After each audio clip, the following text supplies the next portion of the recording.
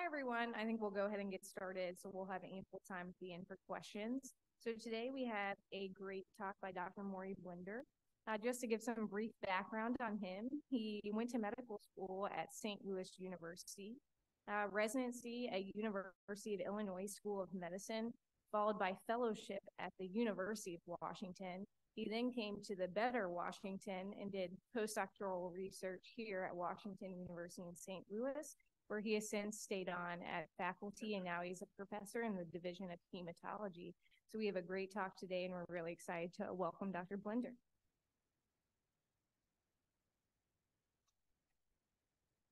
Everybody hear me okay? Microphone's on? Good. Well, welcome to everybody. Thank you for coming. This really is an honor for me to be able to do this. Think about some of the other speakers that have been here even this year already. It's been quite a list, so I'm really pleased to be here. And this will be a pretty clinical talk. We're going to focus on iron deficiency anemia. And we'll talk a little bit about iron in health and then in some disease. We're not going to talk about iron overload or really esoteric parts of iron metabolism. We'll really focus on basic iron homeostasis and then iron deficiency anemias and how they fit in. So this is a schematic of Earth. And in the middle, it's been known for a while that the center of Earth is almost all iron with a little bit of nickel. And what's recently been described is that not only is it molten iron, but it actually has a spin to it. And it affects how earthquakes are and other events on the surface of Earth. So this is a really active area of seismology. But it's also interesting to me that iron is the most common element in or on Earth, and it's also the most common malady of humans to be iron deficient. So there's a lot of iron, but we don't always have enough of it. Over 1 billion people suffer from iron deficiency, at least in the world right now. So what we will talk about today then is a little bit about just basic iron homeostasis, how we absorb and transport and utilize iron. It's a really active area of research, and it dovetails into some newer clinical opportunities to improve iron deficiency anemia and as well as iron overload. We'll talk about iron deficiency, some of the causes and the laboratory approaches to it, and then treatment. The role of oral and IV iron is something that we think about a lot. And I'll try to add a little bit of light to that. And then again, the most prevalent medical condition in the world is iron deficiency, and at least 1.2 billion people are iron deficient today. So a good place to start is to think about basic iron metabolism and how we take iron in, and that's what's shown here. This is a normal duodenum taking in dietary iron. Most of the iron that is absorbed is all in the proximal small intestine. So the duodenum in the earliest portion of the jejunum. So it's a really small area. So diseases of that part of the intestinal tract can lead to iron deficiency. A normal American diet has 10 or 15 milligrams of iron in our diet. We absorb roughly 10% of that iron. So we're taking it about 1 milligram or 2 per day, where it travels to the plasma to bind to transferrin. Most of that iron then is shuttled to the bone marrow to make new red blood cells. Red blood cells become senescent after about 100 days, and the iron is scavenged in the RE system, mostly in the spleen, and then reutilized. If we have extra iron, it goes to the liver, and we have some balance of iron in muscle too. So when you are iron deficient, you can start depleting muscle. Myoglobin iron can account for some of iron deficiency symptoms.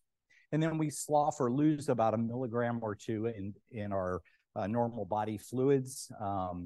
And so we should be balanced, taking in about the amount we lose every day. Now, if we dig down a little bit deeper, how we absorb the iron in our intestinal tract, that's what's shown here. So on the far side of the slide is the lumen of the intestine.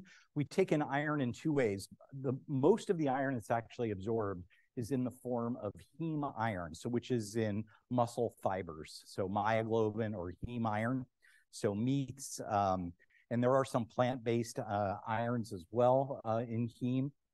But the remainder of the iron comes in as non-heme iron, which would be plant material, some nuts and other food stuff that we eat. There are 2 different transporters that bring the iron into the intestinal epithelial cells. So there's this heme transporter that brings it in directly. This is the most efficient way to get iron in. And there's also this divalent metal transporter that brings in iron as well as other metals into the epithelium. Some of the iron is lost. You do form a little bit of ferritin in the epithelial cells that are then sloughed, but that's not a very efficient way to regulate iron. You don't really regulate how your epithelium are sloughed. So this happens, but it doesn't really aid in iron balance. And then at the other side of the epithelial cells of the GI tract is the exporter, which is called ferroportin. It is the only human exporter of iron that there is. So it's a real key protein that we have. There's another protein called Hephaestus. If any of you know Greek mythology, Hephaestus was is the Greek god of metals. That's how it got its name. You may be more familiar with Vulcan, which is the Roman god of metals. The iron is oxidized from ferrous to ferric iron. It's transported bound to transferrin. Most of it goes to the erythroid, to bone marrow to make growing red blood cells. This also regulates how much iron we absorb. So the iron is bound to transferrin, and that will bind to the surface of the liver. There's a receptor for that, and that will increase or decrease hepcidin. Hepcidin is the critical regulatory protein here. It binds to ferroportin. When hepcidin is high, it degrades ferroportin. It gets internalized into the cells and it's lost, so you can't bring any more iron in. When hepcidin is low, the opposite happens. The ferroportin, the door is open, the port is open, and more iron pours in. So that is the main regulatory approach to how we get iron into our system.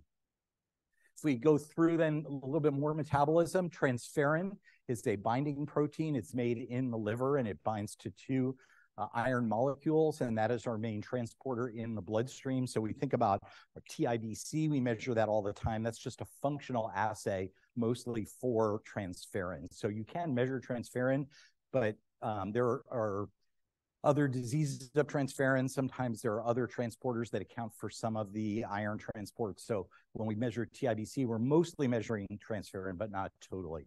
And you don't really need to measure transferrin directly, although there is an assay for that. And then here's what happens internally. So I've now put the iron transferrin at the center of the slide that's circulating in the bloodstream. And most of this iron then will go to the bone marrow to make new red cells. And then those will be recirculated, mostly to scavenge the iron. And then this is in balance with the amount of hepcidin that's made in the liver. And hepcidin does two things. It blocks ferroportin on the intestinal cells, the duodenal cells, ferroportin, so you can't absorb more iron. And it also blocks release of macrophage iron. So macrophages also have a ferroportin, the iron exporters, and that will also be blocked by high hepcidin. So higher hepcidin levels block iron reutilization as well as absorption, and low hepcidin does the opposite. And that's the way we regulate iron predominantly, through this hepcidin pathway. We don't have any other way to regulate iron through any increased iron loss, for example. So we can start thinking about anemias. At times you can think of them as if they're hepcidin deficient or hepcidin high. And I think that'll become more important as hepcidin inhibitors are developed. So you have a high hepcidin state, which occurs in anemia of chronic disease, say in cancer. There are hepcidin inhibitors that are being developed in clinical trials to lower the hepcidin level, try to avoid the anemia that occurs in inflammatory disease, autoimmune disease, and cancer. And then there are low hepcidin states. So iron deficiency is a low hepcidin state. You want to bring in as much iron as you can. So you shut off hepcidin production. And then if you have increased iron demand, you want to shut off the hepcidin. You want to be able to bring in as much iron as possible. If I was a frequent blood donor, for example, and I was depleting my iron, my hepcidin would be close to zero. Then the last sort of regulatory step here is just the ferritin. So that is our storage molecule for iron. It is regulated to control the absorption of iron in the storage of iron. The excretion of iron, again, is not regulated, but ferritin is a big molecule, many thousands of subunits here. There's a light chain and a heavy chain. And I think you get the sense in this image that this blue allows for channels to bring in iron, and then it's stored in the middle of the ferritin molecule, and then it can be released as needed.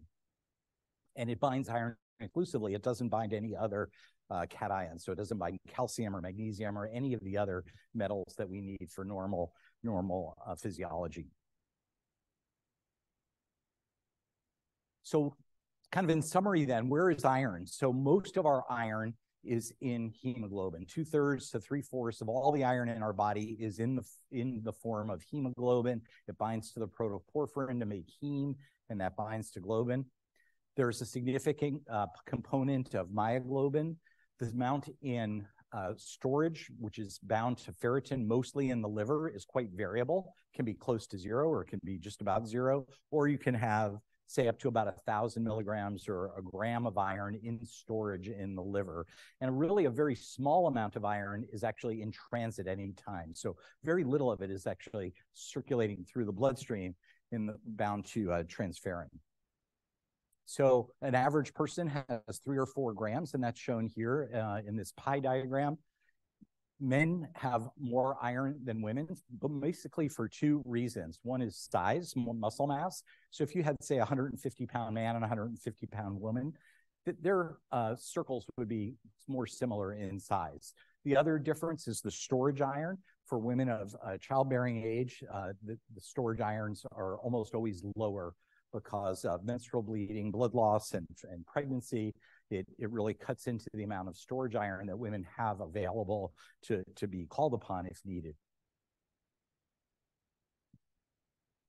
So let's do a little bit of iron math now to try to summarize this. I think this has always been kind of interesting to me, so let's just go through it. So there's a couple of key numbers to just know, and they're in bold here. So one is that our blood volume is about 70 milliliters per kilogram. Until you get very obese and you have more fat, where it's quite as perfused with as much blood, so it does go down a little bit. But in general, about 70 milliliters per kilogram. So if we just, to make the math simple, if we take a 72 kilogram person, that would be about 5 liters of blood. That's our blood volume, okay? And then how much of that is actually red cells? So if our hematocrit is 45, that means 45% of the blood volume is red cells. So that gives us about 2,200 milliliters of red blood cells. The other number that's just handy to know is that there's about 1 milligram of iron per milliliter of red blood cells. So that means we have 2,200 milligrams of iron circulating on average for a typical person. We also know that the retic count is about 1%. We turn over about 1% or 1 in 100 red cells every day. That's the survival of red cells. So that means that's 22 milligrams of iron turned over per day. But in the first slide, remember I said that only 1 milligram of iron is absorbed each day. So that means 20 or so milligrams has to be recycled. So that recycled pathway is key to having normal iron homeostasis. Most of the iron that we have is recycled iron. And just to think, as we sort of finish up this physiology part, what is hepcidin? So this is our protein that binds to ferroportin, opens and closes the door to iron export from either epithelial cells or the RE system. It's a very small molecule. It was very hard to work with. It's almost like a little knot. It's got 4 disulfide bonds, so it's really tight. It's very well conserved in mammals, so it's hard to generate antibodies to do immunoassays. And so it wasn't until 2000 that this was discovered, and also sequenced, and now it's a lot more known about it, obviously. And here's some of the early studies measuring hepcidin. So as you might predict, men have a higher hepcidin level than women. Women tend to have lower iron stores, so they need to absorb a little bit more iron, so their hepcidin on average is a little bit lower. And if you look at a graph of ferritin versus hepcidin, you'll see there's a rough linear relationship between the two. As the iron goes up, as the ferritin goes up with extra iron, the hepcidin would go up because you don't need more iron. You make hepcidin, keep the door closed, so to limit the maximum amount of iron. And I think this is a really interesting slide from Tom Gans, who's been here to give talks in the past. He's in San Diego and has done a lot of the biology and the understanding about iron metabolism in general, and hepcidin in particular. So let's just say at 0.0 here, we've taken in either an iron supplement or food stuff with iron in it. So we take in, say, 65 milligrams of iron. That's a fair amount of iron. That's more than an average dose in a meal. And then the first thing that happens is the serum ferritin level will go up pretty quickly, and you can measure that. The next thing that will happen is that both the serum and then the urinary hepcidin will also go up. It'll be excreted fairly quickly, but within a few hours, you'll have an increase in the hepcidin level. So you'll shut down the further absorption of iron. And we'll talk about this in a little bit, but that's the reason that the idea of doing TID iron supplements has really faded. This article that came out that showed this almost instantaneously changed people's thinking about doing TID iron. Because after you take that first dose of iron, the hepcidin is up. The rest of that iron is not going to be absorbed very effectively. Okay, so let's move on from the physiology now, and we'll talk about iron deficiency. So this is some older data looking from the NHANES study, which is a nutritional survey that's done. It includes a lot of different aspects of nutrition, and it's been done several times. The most recent is the NHANES 4, which was in 2016. And if we just look at iron in particular, so in infants greater than 1 year of age, about 7% of infants are iron deficient after about a year of age. Usually before that, there's enough iron brought over from the mother to be able to supplement the iron. But as the baby is growing, their muscle mass and plasma and blood volumes are increasing. They can become iron deficient. And there's no difference on the NHANES 4 study. It's 7% of infants are iron deficient. If you look at women of childbearing age, it's the highest risk of iron deficiency. Up to about 12% or so of women are iron deficient. And that's in the United States, where we really have essentially unlimited access to iron and meats and supplements that contain iron. And still, many women can become iron deficient, particularly during the childbearing age. It's also been seen that minorities and people of lower socioeconomic status, probably related more to nutrition than anything, also are risk factors for iron deficiency. And lastly, in older patients, iron deficiency is an important cause of anemia in the elderly. So if we work up iron deficiency or anemia is just in older people, roughly a third of the anemias that we see are going to be related to iron deficiency. And then there's a whole other hodgepodge of other anemias that can occur, myelodysplasias and many different things, obviously. But iron deficiency is an important part of this as well. And I won't talk too much about global health, but I just want to keep this on people's radar. So anemia is a massive global problem. And with respect to just anemia itself, children worldwide, as many as half are anemic. And then there's some with severe anemia, say hemoglobin less than 8. Similarly, non-pregnant women and then pregnant women have a very high risk of anemia.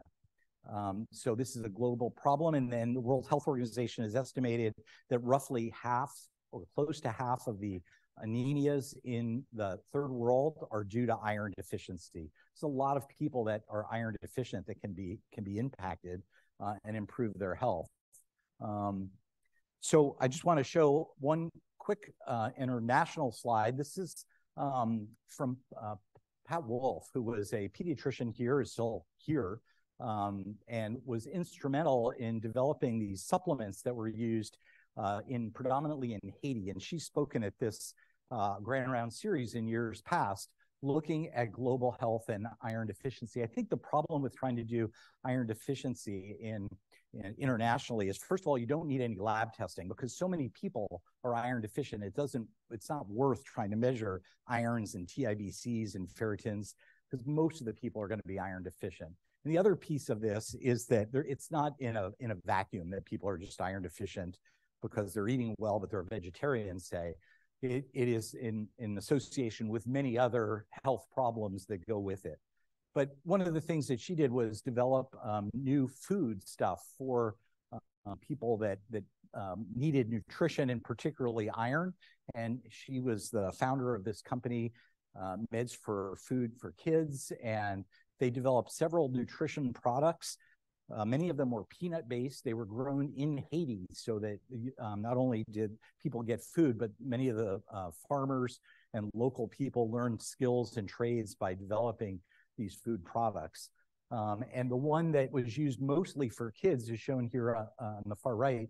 And this is a balanced peanut and milk protein-based product, which has about a daily allotment of iron in it. So per 100 grams. So it's rich in iron. And there was an estimate I saw on their website that they treated over 800,000 children with anemia, and about a quarter of them were clearly iron deficient. So this organization is still working 20 years later. She did find that in a study that was published mostly from here was that the anemia that you see in third world countries is multifactorial. If you look, it's comparing, say, anemic children and non-anemic children. There's not a lot of difference. The things that stood out was it was stunted growth, which means short stature related to poor nutrition, and diarrheal illnesses were the biggest contributors to the anemia that they saw in their study. So I just wanted to keep that on people's radar screens. I think that's an important issue to keep in mind, that we're seeing a small slice of the iron deficiency that's worldwide. And I think about that too with sickle cell disease. We're seeing a small slice of the sickle cell anemia that occurs worldwide. And this is sort of a table that you might find in UpToDate or something like that. We're not going to delve too much on this because I think people are pretty familiar with the causes of iron deficiency, but I'll just mention the categories. So there are physiologic causes, so demands of pregnancy or adolescence when muscle mass is increasing dramatically, or in infancy, as I mentioned, the same growth spurt that occurs can render somebody iron deficient. There may be poor intake, which could be from malnutrition, but it could also be from vegetarian based diets, because those are, while they do have a fair amount of iron in them, it's that non-heme iron that's more difficult to absorb. It's harder to pull the iron away from the, say, vegetable fibers than it is from meat to be absorbed successfully. Chronic blood loss is what we often think about in adult medicine and hematology as the cause of iron deficiency. And we'll talk briefly about some of the other conditions that are associated with iron deficiency. We won't really talk about chronic kidney disease because that's such a big topic in its own. And I remember Dan Coyne and others have talked about this in this scenario as well. I do want to bring up two what I think are really fascinating topics related to iron. And these are some of the non-anemic symptoms that can occur with iron deficiency. And the first is pica, which is the genus for magpie. They're in the crow family, but the genus is called pica. They're intelligent birds. I read that they are one of the only non-mammals that can recognize themselves in a mirror. So that's how you, I guess, define intelligence in the animal world. They have a voracious appetite, and that was one of the characteristics, and that's where the term pica came from. It's not an acronym for anything. And so people have this craving for eating non-nutritional substances. The most common is ice, and that has its own separate name, which is pagophagia. But other things, often crunchy, are shown here. The starch and dirt and clay; those are all common forms of pica. And just in general, broadly, it occurs in about 25% of people with iron deficiency anemia, irrespective of the cause of the iron deficiency. And I don't know if I've seen anybody that gets referred to hematology because, oh, they've been eating ice. There must be something wrong. There may be people in this room that are eating ice, and you don't really think of it as a symptom of disease often, but it can be. And most of the people that have pagophagia are iron deficient. Not all, but most all. So here's some data from one study from blood donors, so healthy people that became iron deficient because they were in the 10-gallon club and they donated a lot of blood over the year, over their lifetime. And when you do a survey of those people, here are the characteristics that fall out. So they describe eating ice as a craving. So people, you can ask them, do you have any cravings? Because that's the way they think of this ice eating. It's not like, oh, but I need to have this taste good every once in a while. It is a craving. You just chew ice by itself. That's common. And it's usually the small chips of ice. So typically it's from Sonic or QT. They have the chipped ice. And I read that Starbucks is going to these little chips of ice too. So we'll see if the pattern changes. People change their behavior to get ice. They will go through the drive-through over and over again, for example, to get ice, or they'll buy extra ice makers for their freezer at home, that sort of thing. People sometimes sense that it's unusual. It can be noticed by others. The one dramatic example is that a man saw his woman with her head in her freezer at home, and she was in there sort of chipping ice and eating it out of the freezer directly. So those are the kind of things that can happen. And sometimes these come to attention first from a dentist because of all the tooth chipping that can occur from crunching down on ice all the time. So those are the characteristics of pica. It's not known on a molecular basis what happens, but it is known that as soon as you replete the iron within a day or two, it's not related to the anemia. Within a day, people say, oh, I don't need ice anymore. So it's quite striking.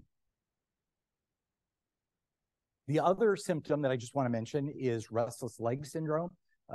So there are 4 characteristics of this that are almost universally present. There's this urge to move your limbs because of the sensation, the bugs crawling or something like that. It's worse at rest. It's generally relieved by movement, and it interferes with sleep. So these patients are often seen in a sleep center, and the sleep physicians know that iron deficiency is one of the main causes, but not the only, of restless leg syndrome. And there has been a fair amount of work looking at where the iron is in the brain and where it might be depleted. Most of the iron in our brain is in the substantia nigra, but it would be nice if there was a way to know maybe what enzyme might be deficient that's iron dependent in the brain. People have looked at that, but I don't think anything is panned out yet. So there are some people that have both, and this is a recent study that was centered in Boston, looking at older series with iron deficiency and how many people have pica or pagophagia, and it's as high in some series as 55%. So they looked at 1,000 consecutive patients. There's a physician in Baltimore affiliated with Hopkins who has his own iron deficiency clinic. That's what he does. And so that's where most of this data came from. So they had pretty complete records on most of these patients. And they found that most of the patients with iron deficiency in his clinic were female. And about an equal number, I wouldn't have predicted this, but about an equal number had either pica, pagophagia, or restless leg syndrome. And a significant number of patients had both. They didn't really find any correlation. So if you say there's a correlation with low MCV and a high TIBC, that would be a little bit misleading, because if you look at the data, I don't think you would say there's a major difference here. This is just the TIBC data in individuals with and without pica, but with iron deficiency. The laboratory diagnosis of iron deficiency can be quite straightforward.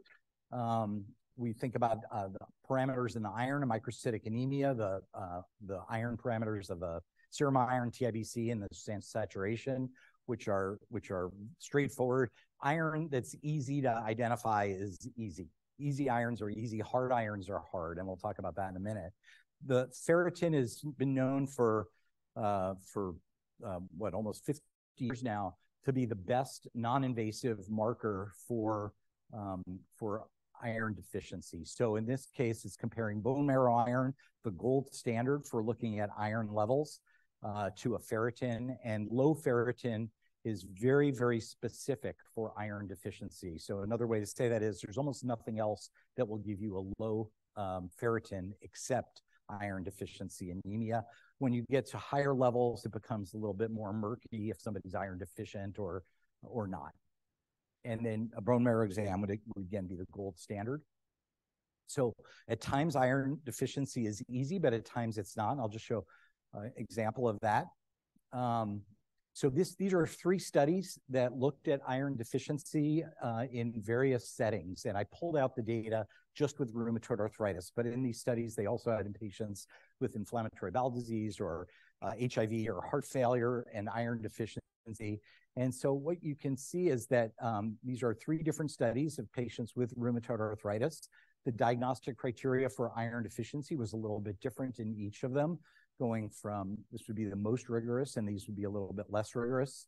And if you look at the percent of patients with anemia, say, it was 25%, of which 13 had iron deficiency, 13 of 25 patients, so 52%. And so it can be anywhere from 20 to 50% of people with anemia and iron deficiency also, and rheumatoid arthritis also have iron deficiency. So we shouldn't forget about iron deficiency and just say, oh, this must be some sort of anemia of chronic disease or something like that. In many different settings, the anemias of other concurrent illnesses is iron deficiency anemia. Most of what we focus on in hematology is thinking about what are the GI possibilities for iron loss. It's usually relatively easy to include or exclude, say, uterine or menstrual losses or sometimes diet, but it's not always so easy to identify GI causes of iron deficiency.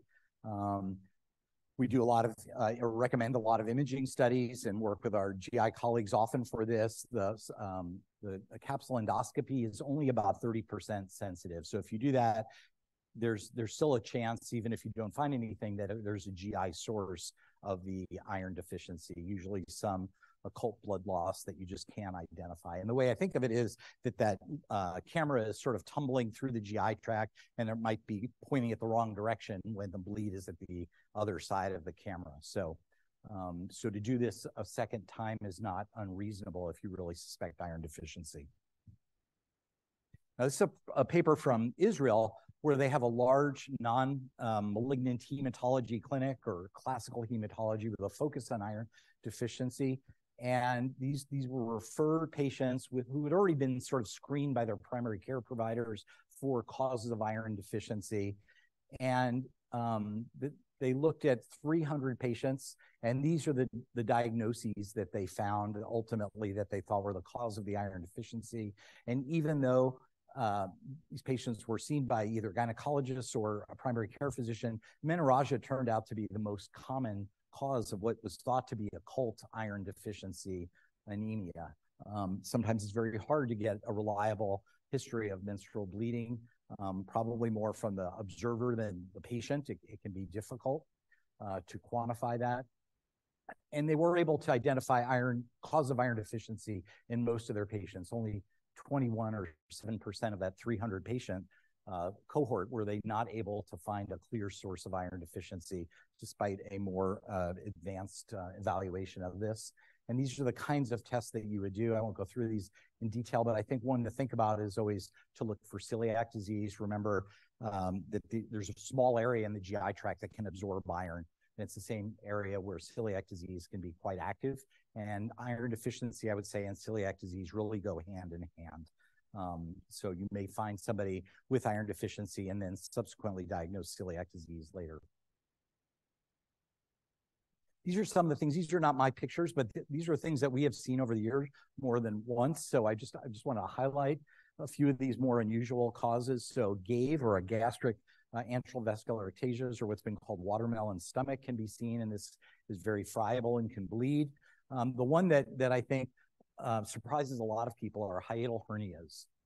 You have Cameron lesions. They can be subtle. There are these linear erosions that can bleed, and they're typical in a hiatal hernia, and they're hard to see for the endoscopist. And so when I see somebody with a large hiatal hernia, even though you wouldn't think, oh, let's focus there for the iron deficiency, that is a known cause and not that rare.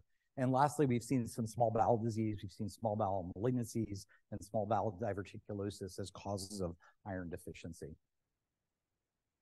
So what have we learned? I think iron deficiency can be difficult to diagnose.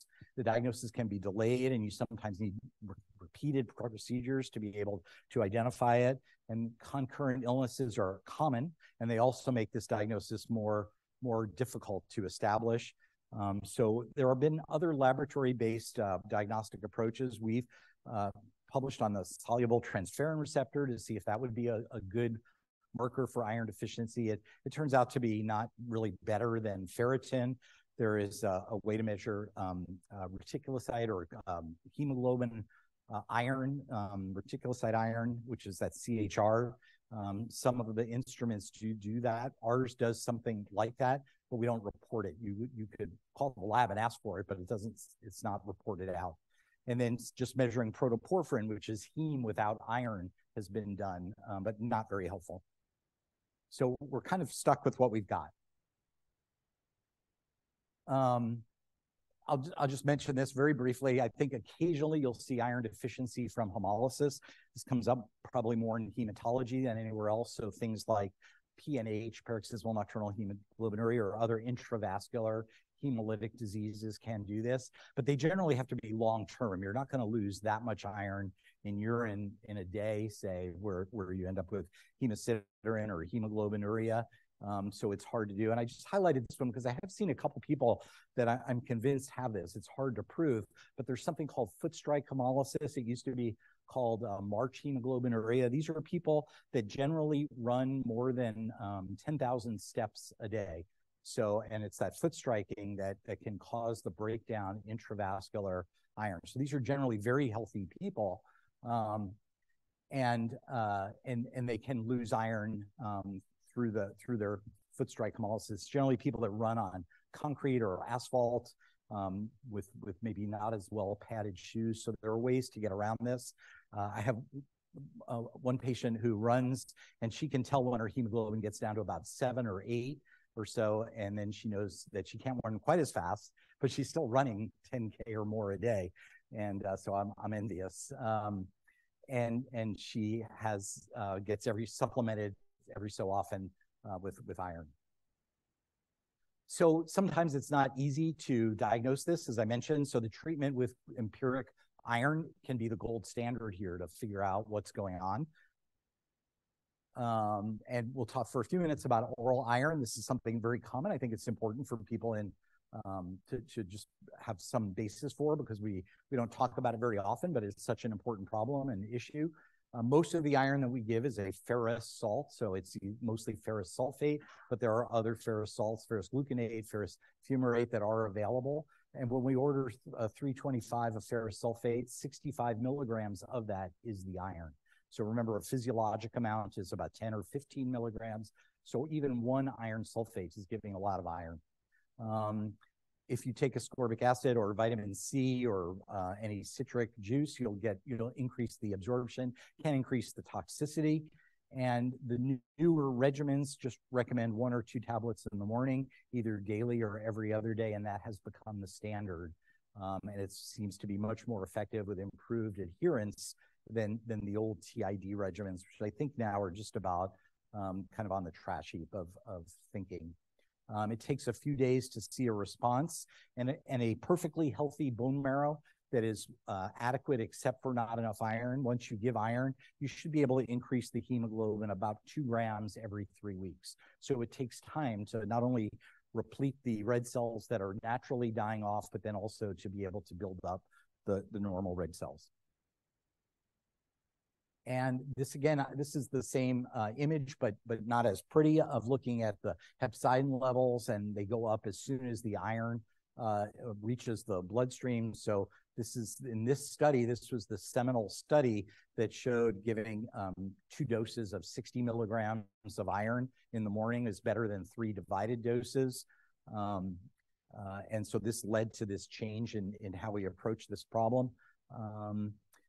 And I think the one sort of still caveat that I would say about this, or hesitation I have, is these studies have been done on mostly healthy women with menstrual bleeding or pregnancy. So we don't know if this is perfect in people who have more complicated iron deficiency anemias. But in general, this is the accepted way to do iron nowadays. And I won't spend much time on this. These are just two studies that look at various tweaks of this regimen. These are both pretty recent. So this is an active area of research to still look at how much iron to give. The top one, again, fairly straightforward.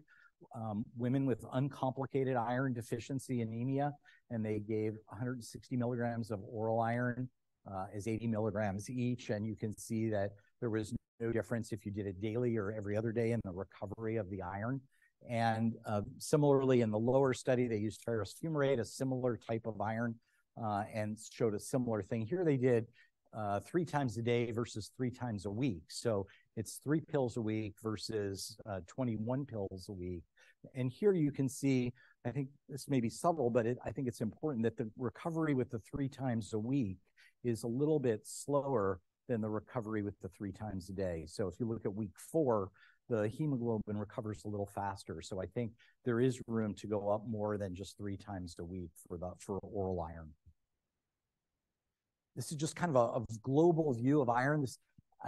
Before COVID, I used to go to one of the pharmaceutical stores, and I just stand there and look at irons, and my wife would be getting stuff, and I would just look at all the irons and look at the bottles and what was in them. And I think she thought that was a little odd, but you can kind of group them like this. There are the ferrous salts. They're the slow release irons, which are much better tolerated, but because they're slow release, that iron is past the absorptive capacity of the duodenum before they're released. So they are better tolerated, but they're also not as effective. There's an iron polysaccharide that I think nephrologists use relatively commonly, and then there's a carbonyl or a microsphere of iron that can also be used. These are like 2018 or 19 prices, so I'm sure they're up a little bit. There are many other ways to give iron. There's like a whole rack of irons in the pharmaceutical section. But really, all these other things are more gimmicky unless you're deficient of something else. You can even get an oral contraceptive, for example, that has iron in it, but which raises the price. It doesn't really add much as far as the iron goes. And then there's also been a sort of a rebirth of using cast iron skillets that don't have any coating like Teflon on them. So they went out of favor because your food sticks to them. It's harder to cook, but some of that iron will be in the food, and you can get iron that way. So you can buy a skillet on Amazon that's just cast iron and get some iron that way, and some people like to do that as well. And then I've looked at Impossible meats, Impossible burgers, and they have a fair amount of iron in them. They have a plant heme that has iron in them. So an Impossible burger has 4 or 5 milligrams of iron, similar to a hamburger from meat.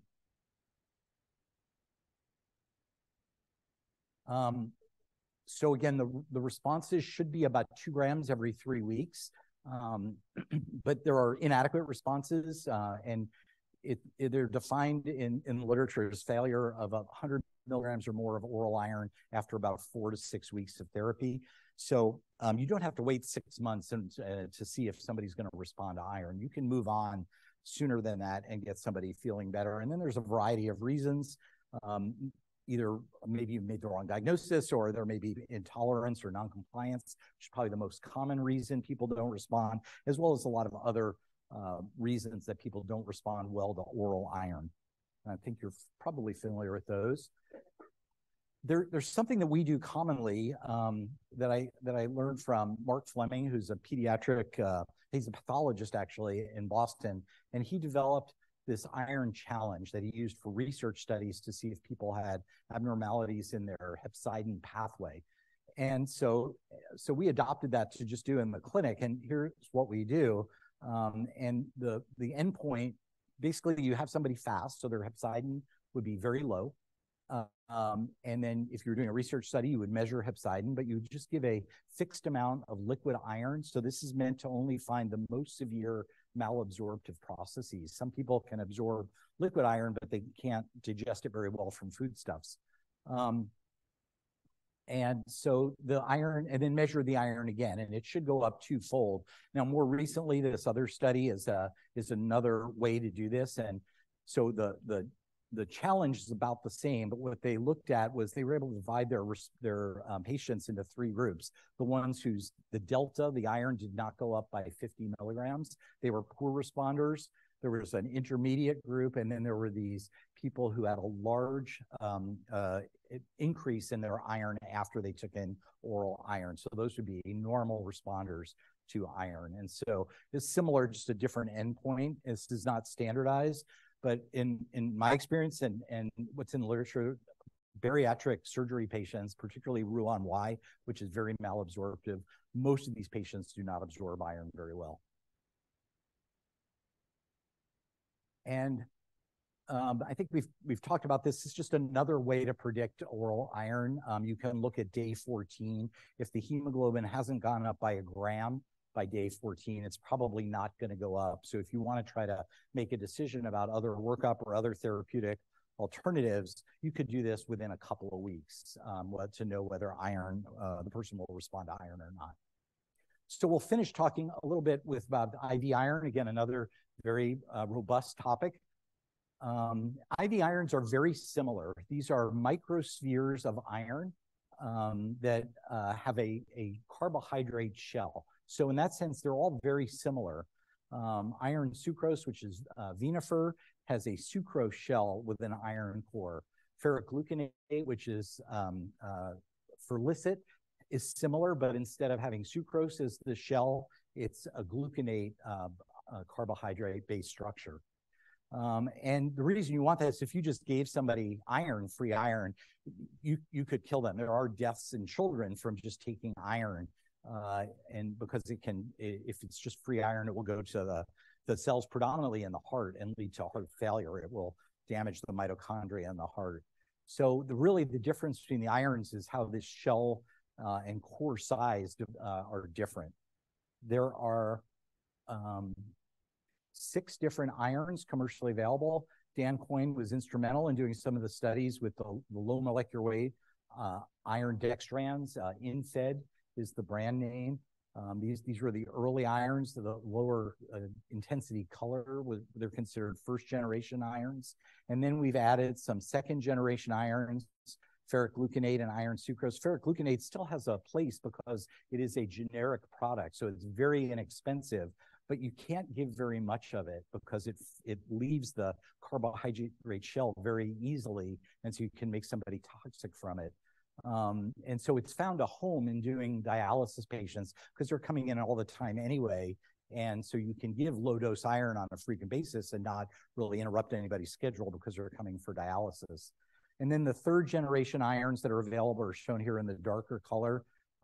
They're similar again in their structure. There are some subtle differences in the indications, in the dosing and the administration, but we tried to use these, but often we're blocked by insurance too. So we generally try an iron dextran first or vinifer. Those are the two, the iron sucrose, which are the two that are easily available, and then the others we have to sort of work in as needed. This just shows some very basic studies that shows that the third generation irons work better than a placebo, as you might expect, and in some settings they can work about as well as oral iron. So they're certainly no worse, but you can get a similar response to oral iron as IV iron. So often the problem with oral iron is just the tolerability rather than the efficacy. And here is just very few studies comparing different IV irons, but here's one with fermoxetol, in which I didn't mention this, but the coating, that carbohydrate coating, is proprietary. So you don't know exactly what it is. It's a synthetic carbohydrate. And comparing that to iron sucrose, and again, from baseline hemoglobins, the responses are similar. So I don't think there's a lot of daylight in the efficacy between the irons. It's a little bit more subtle in that it's dosing and ease of administration and cost are some of the drivers of which iron to use. This is something that was in the trash heap of medical knowledge, I think, for a while, but I to me, it's made a little bit of a recurrence. It's what's called the Ganzoni's equation by Dr. Ganzoni. The original paper is in German. And it's a relatively simple formula for figuring out what an iron deficit is, how low iron is. And then this, in a more recent article, they had patients that had known iron deficit or calculated iron deficits by the Ganzoni equation, and they gave a dose close to the iron deficit and one that was suboptimal, and then looked at the percent of patients that reached a hemoglobin of 12. So this is maybe indirect data, but this shows that if you don't reach the Ganzoni target, you may not reach the maximum hemoglobin.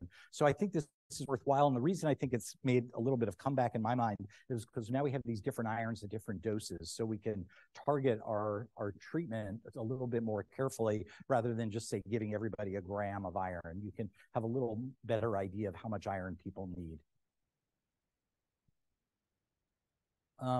Just a couple of slides on the risks. I think everybody is familiar with the idea that IV irons have some risk of anaphylaxis. This is from a large Medicare database of looking at many thousands of IV iron users, particularly in the dialysis setting. And then these were reported adverse events. So there's always some concern about the validity of data like this. But they did show that iron dextran has the highest number of adverse events, highest risk. The problem with this is this study was done while the high molecular weight iron dextrans were available, which clearly has a higher risk than the newer low molecular weight iron dextrans. So, and it's usually in the first or second dosing of this that you have the reaction. And I think you get the sense too that iron sucrose or Venofer tends to be a little bit safer based on data like this. So when we have somebody that we think may have had trouble with iron, we would go to iron sucrose or Venofer as kind of our backup. In the package insert for these drugs, they say that using one iron does not preclude using another if the person's had a reaction. And then there are a bunch of non-anaphylactic reactions that are, I've tried to characterize these. This is a difficult topic to kind of sort through, but there are some hypotensive reactions, perhaps related to release of free iron in the circulation. There are other infusion reactions. You can slow the rate or switch agents and sometimes get around these. These are not allergic in that sense. One thing that's also probably underappreciated is that antihistamines are not recommended. So Benadryl is not required, and we've stopped using Benadryl in the cancer center as a routine for people with IV iron. It seems to, if anything, have a little bit higher risk of a reaction. And as I mentioned, if you're intolerant to one, it doesn't mean you'll be intolerant to another. The other reaction that I want to mention is that's risk of infection. So it's not really known, but many bacteria are siderophores. They like iron, they use them. And so if you have somebody with an active pneumonia, say, and you give them IV iron, you may give them a little burst of bacterial growth and they will look quite sick. And this has happened a couple of times. It is not well defined, but I think it does occur rarely. So you have to be careful. We've put in a qualifier in Heme Clinic to make sure people aren't febrile when we give iron. So at least a little bit of a safety valve there. And then hypophosphatemia has been seen. It's thought it's particular to the ferric carboxymaltose, and there's a phosphate protein that I think is inhibited by the ferric carboxymaltose that can lead to increased phosphate that is transient, but it can be severe. Mostly you hear about this from people that are selling the other irons, so that they want you to be aware of the reaction that can occur with this iron. And I'm going to end with a couple other quick ideas about iron, because it's important in other fields. We've already talked about, I was thinking about this as I put this together. We've talked about a lot of different aspects of medicine. We talked a little bit about sleep medicine getting involved in iron deficiency, right, with restless leg and other specialties. So this really goes across lines GI, for example, not just hematology. And I just want to add a couple other brief ones. So this is looking at chemotherapy-induced anemia, which is common, and whether there's a role for IV iron before people get too anemic. So this study was in people who had a malignancy, non-hematologic malignancy, that were being actively treated, that had sort of maybe iron deficiency anemia or maybe not, just based on the TSAT and the ferritin. They weren't the classic iron deficiency pattern. And they gave 2 doses of ferric carboxymaltose compared to placebo. And the way they reported this data is, after they gave that, what are the chances of becoming anemic? So the red is placebo. You were more likely to become anemic after just getting a placebo in this setting as opposed to getting iron up front. So there's no survival data, but this is the first randomized study that looked at this. We do use a fair amount of iron in non-hematologic malignancies, but this is at least one study that showed that there may be some benefit to that. So you can stay on schedule with your chemotherapy, and you can avoid blood transfusions and other complications.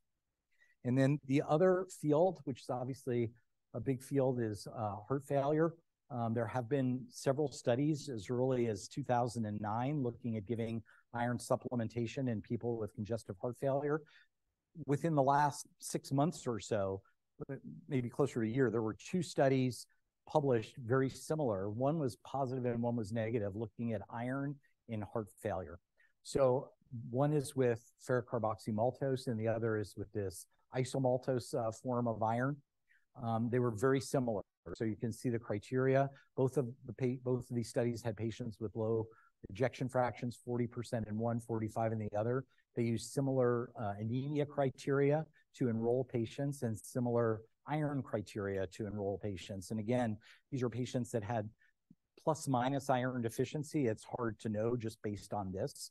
They're in a gray zone, and they received one of these irons versus placebo in both cases, and then looked at the outcomes. In this paper that was just published in New England Journal within the last month, there was no difference in the primary endpoints in both studies were heart failure that required hospitalization or a cardiovascular death. In this study, there was no difference. In this study, there was a little bit of improvement with patients that got iron under these circumstances.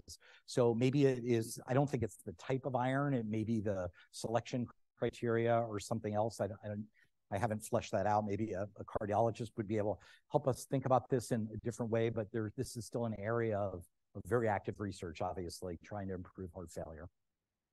So on that note, why don't we stop? And just to summarize, anemia is very common in a variety of settings. We've looked at a lot of different situations. Their advances in iron metabolism have been striking, really, and they've led to increased diagnosis for patients with iron deficiency, the correct diagnosis. Laboratory evaluation of iron deficiency is often helpful, but it can be inconclusive. There is not a perfect test to be able to define this. I think probably a bone marrow exam is the best, but that's not something you want to do on everybody with anemia in general. Most iron deficiencies have a GI etiology. So that's what I tell patients, we're going to focus on your GI tract to try to figure this out. I think the oral iron challenge helps us here to be able to sort this through. And oral iron is the mainstay of therapy, but there are new IV iron products that are safe and convenient. Of course, they're more expensive, but the case for IV iron is not always conclusive, but I think because these products are good, they'll still likely to increase in usage. So on that note, thank you for listening. I appreciate it. We'll go out and have steaks for dinner tonight, right? Great, thank you for that. Question, Morey?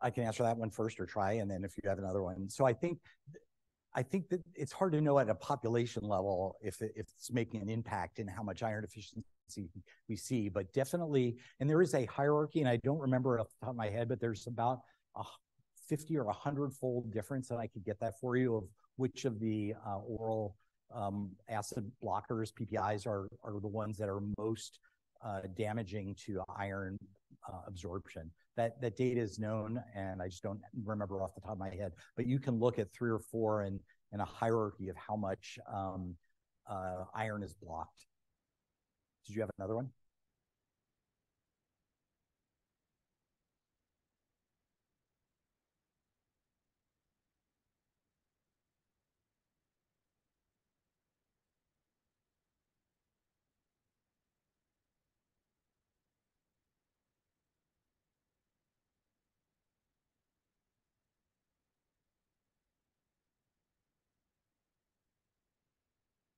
There are a couple large population studies that show us a relative risk that's modest of venous thrombosis and iron deficiency. That is true. There is a link there. The factor VIII, I think, is probably more linked to inflammation. And that is also true, that is a risk factor. We don't typically look at it because there's not much we can do about it, but it is a known risk factor for thrombotic disease. So both of those are. Thanks, Vicky. Thanks.